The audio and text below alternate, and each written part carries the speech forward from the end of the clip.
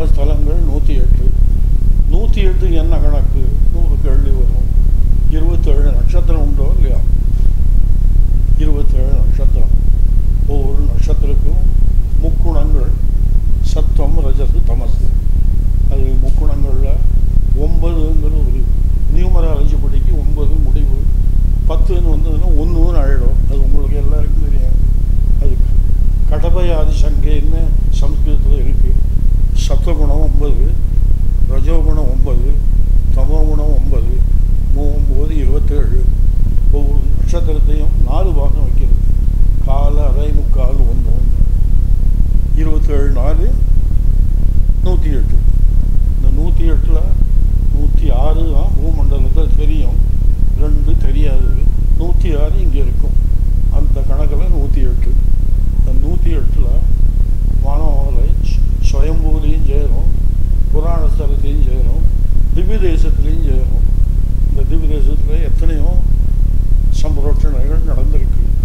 சம்பிரோட்சணை கும்பாபிஷேகங்கள் 2 உண்டு.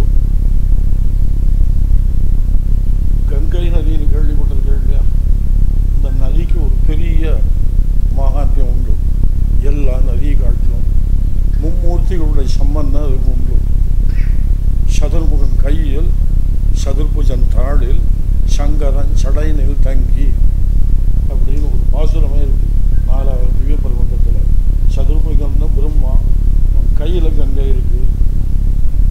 சதுர்புஜன் பெருமாள், மால் திருவடியில் கங்கை, சங்கரன் சடையினில் தங்கை, சிவனுக்கு தலையில் கங்கை. அதனால் சைவக்ஷேத்திரத்தில் பிரதிஷ்டை நடந்தால் கும்பாபிஷேகம் சொல்லுவாள். வைஷ்ணவ க்ஷேத்திரத்தில் பிரதிஷ்டை நடந்தால் சம்பிரோட்சணம் சொல்லுவாள். ஏன்னா சிவன் எரி உருவான், அவனுக்கு அபிஷேகம் பண்ணால் தான் குளிரும்.